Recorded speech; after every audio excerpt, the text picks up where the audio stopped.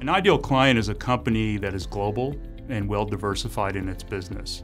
What we do is maximize their presence by connecting them with multiple decision makers and opinion leaders in a variety of industries, such as healthcare, industrial manufacturing, energy, oil and gas. We also help clients become strategic advisors to their customers and provide added efficiency to become technology driven. Well, I can't give all my secrets away, but I love what I do, and I focus on creating media for the client as a platform for opportunity through storytelling or placing innovative themes around the brand versus utilizing what's out there in the standard form.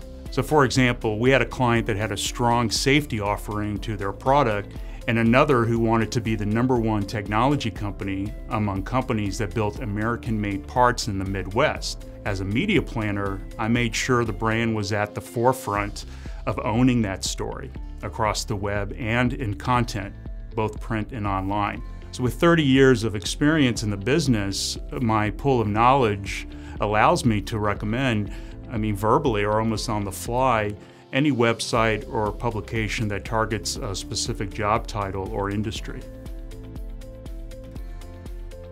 I would say leading the customer to identify with the client's business as synonymous with the industry itself. So for example, when thinking of IoT, you think of Siemens first. Or when you need an advisory and technology company for building and automating a business, you think of EY. When you think of machinery operations and lubrication, Shell is at the forefront as a true business partner. So we can accomplish that by being in the right media, targeting the right business decision maker at the right time. So for example, if you need to reach plant engineers, you consider how communications planning might be developed at both a broad corporate level and also at a level where you're top of mind on the plant floor and engaging the plant engineer every time they pick up a trade journal or go online. I would say giving the client a voice as a business solutions provider and not just as a supplier. Building affinity towards the brand is also key. This is not only about demonstrating thought leadership, but it's also about differentiating yourself by supplying a technology or a service that goes beyond the product itself and is communicated and accessible through both live and interactive media tools and events. Advertising that is reactive or scattered, ad hoc or random ads that are placed without the support of an ongoing presence during the year. Also, unaudited media does not serve clients well. That type of media diminishes what is fundamental about trade media, the ability to quantify and verify who is being reached and their exact line of work. By selling TV spots, I walked into a company with a storyboard and tried to illustrate what their commercial would look like and then sell them on the idea. The goal was to hinge use of the ad with a package for buying spots on a local news channel. And you never forget your first big B2B client, which for me was the YKK zipper company. I had to speak about apparel and medical device media in front of a large international group of clients. We win clients with technology, systems planning that allows us to connect everything together, from the flow of audience interaction between paid and owned media to the way media is delivered over time. Technology that illustrates how investments in media pay back to the client.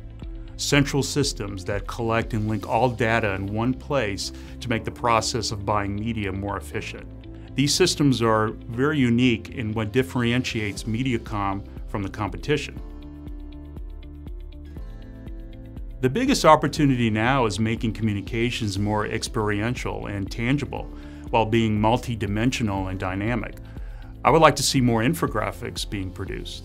Account-based marketing is on the rise. It helps us communicate directly with companies and repurpose content or redirect content based on the way people are sharing and absorbing information. And solving more industry-related issues with magazine and website editors has become prevalent. Buying media in an auction-like setting is also on the rise. It means paying the right dollar amount at the right moment in real time and also looking at intent signals of customers.